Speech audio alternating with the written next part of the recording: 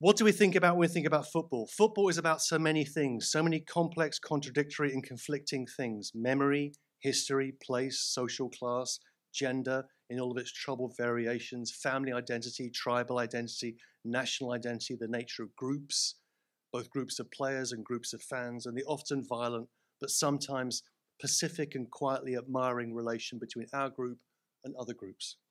Football is a tactical game. Football, soccer is a tactical game.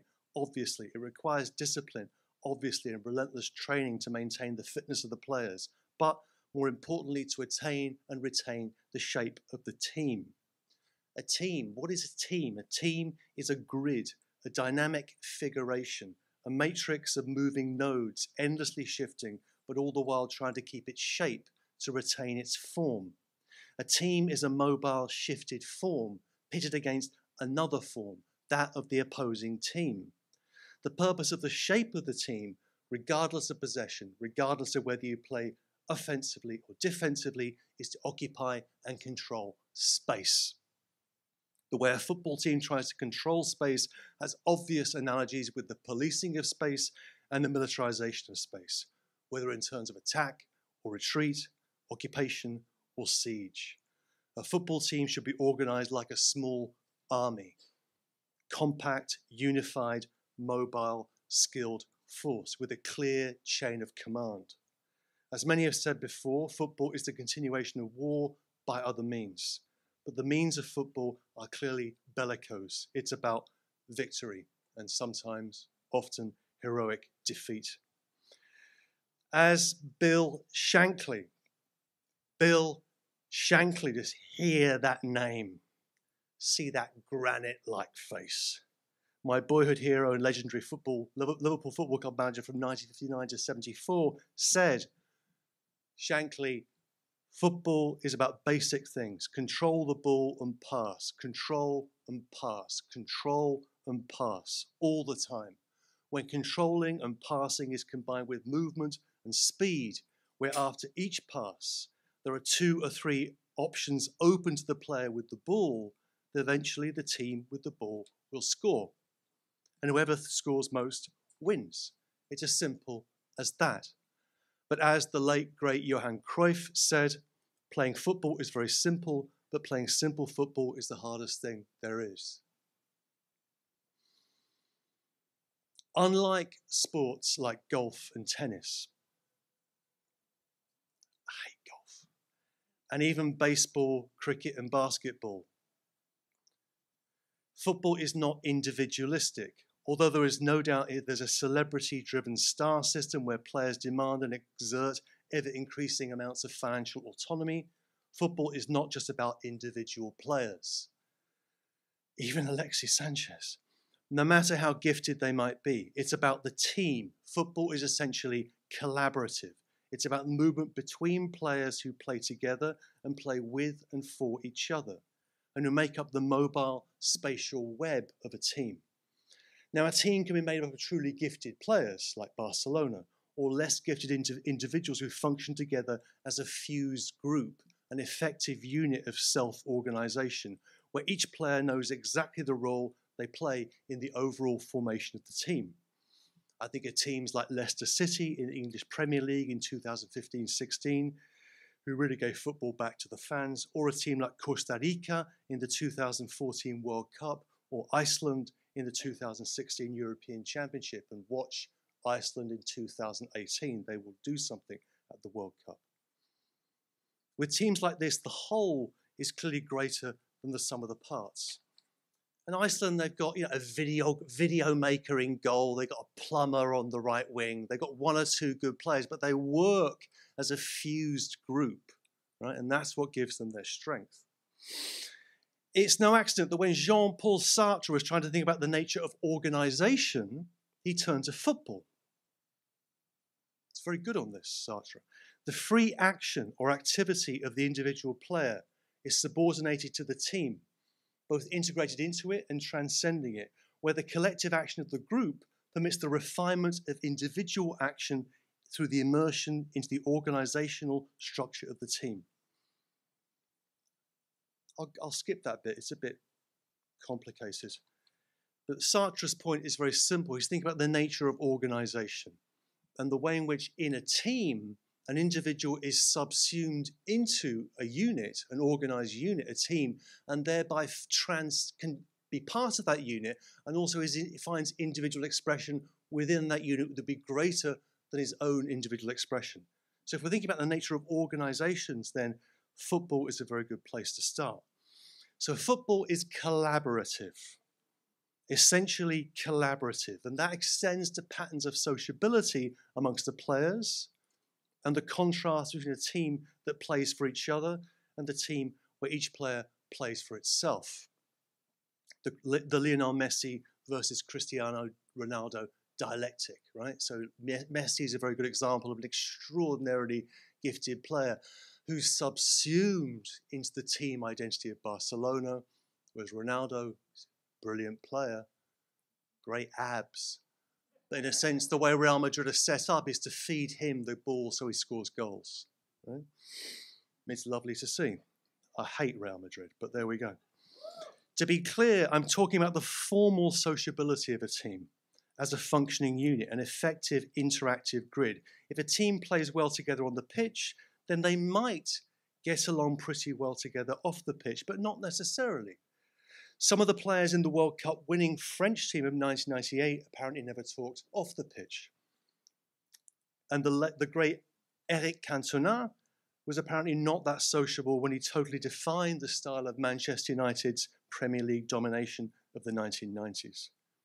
And with the increasing multilingualism and cultural range from which players are drawn, let alone how young they are, I wonder what they talk about and what they have in common. You sort of think, what do they talk about?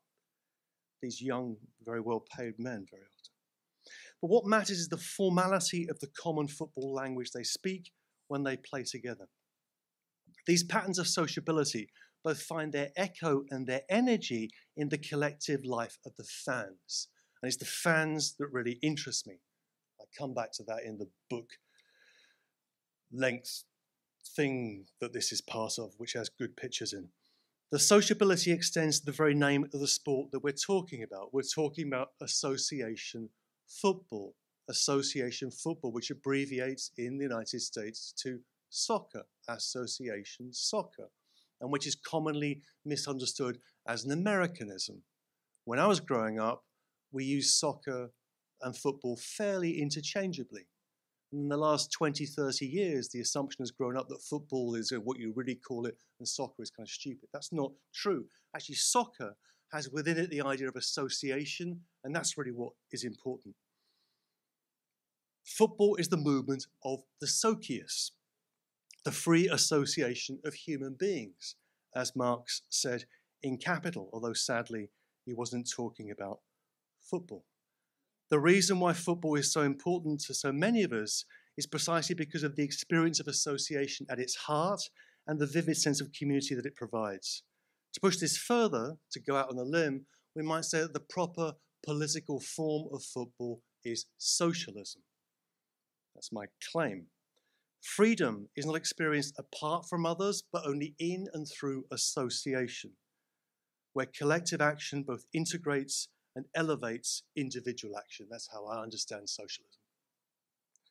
To quote Bill Shankly once again, but you can find similar sentiments in the great Brazilian legend Socrates, who died last year, or the Marxist West German 1974 World Cup winner Paul Breitner, or indeed the former Argentinian captain Javier Zanetti. But to quote Shankly, the socialism I believe in is not really politics. It's a way of living. It's humanity. I believe the way to live and to be truly successful is by collective effort, with everyone working for each other, everyone helping each other, and everyone having a share of the rewards at the end of the day. That's Shankly. Brian Clough, who was a regular on picket lines during the miners' strike in England in the 1980s, said, "For me, socialism comes from the heart. I don't see why certain sections of the community used to have the franchise on champagne and big houses." And the majority of premiership clubs and clubs elsewhere have their roots often in a pub or a club or a local church, a kind of associations. That link is deep. So there's this, idea, silly idea that Margaret Thatcher popularized, that there is no such thing as society. Well, there is in football. Now, this is a stupid thing to say, right? The form of football is socialism. Think about the autocracy and the sump of corruption that is FIFA, football's governing body based in the bourgeois comfort of Zurich. But such sentimentality also seems laughable because the massive and increasing influence of money in football, where players are encouraged, in many places compelled by greedy agents to act like mercenaries, and clubs are the playthings of the super rich and powerful, and where the devotion of fans is greedily monetized and loyalty is taken for granted at every conceivable moment. And here is perhaps the most basic contradiction of football. Its form is association, the sociability and collective action of players and fans.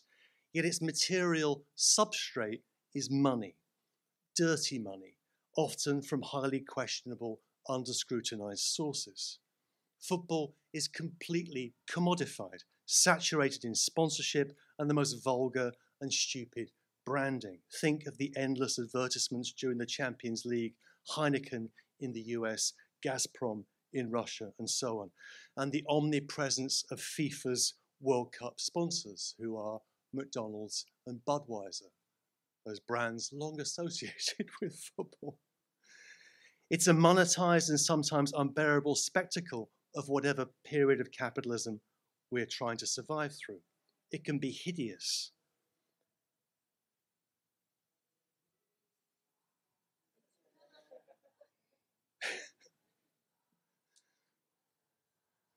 But to, just like it's a nice song, I like that. But to quote Johan Cruyff again, why couldn't you beat a richer club? I've never seen a bag of money score a goal.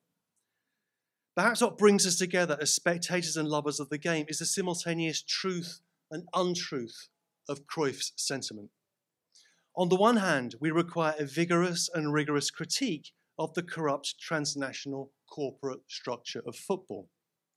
This could be achieved through a Marxist analysis of capital flows or a Foucauldian analysis that would link to the connection between football and violence, football and war, football and colonialism, football and racism, football and forms of retrograde and atavistic nationalism.